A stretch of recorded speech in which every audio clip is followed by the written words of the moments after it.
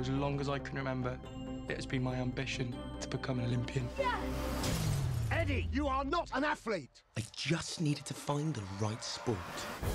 Personally, for me, I think because Eddie was a real person and one who's very much still alive and kicking, you want to do justice to them and you want it to be something that they appreciate and enjoy. I'm going to be a ski jumper. He's going to break his neck.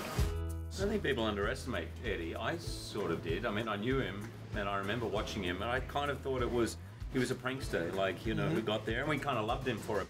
Time to start jumping is when you're 5 or 6. When you watch the movie, you realise what he had to overcome, both from as a child and also just in going to those Olympics. He took it very seriously. On the outside, he seemed sort of fun or having fun, but he's still jumping to this day. I heard you were a champion, so I was thinking maybe you could give me a few tips. Give up? There's one for free. That are really important between Peary and Eddie about their friendship.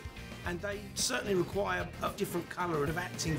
And it's Eddie and Eddie's innocence and enthusiasm and also his honesty that kind of wakes him up and makes him realise he's got much more to offer. You're not going to give up, are you? And it's kind of quite a simple story about two guys who kind of sort each other out, really. But there's also this kind of quite spectacular, epic kind of side to it with all the ski jumping and the sporting events.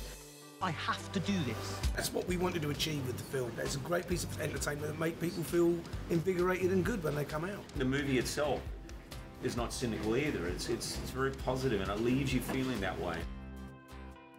You don't have to be the best in the world. You can be the worst and still achieve your dreams. I mean, you're going to give up now? This is your moment.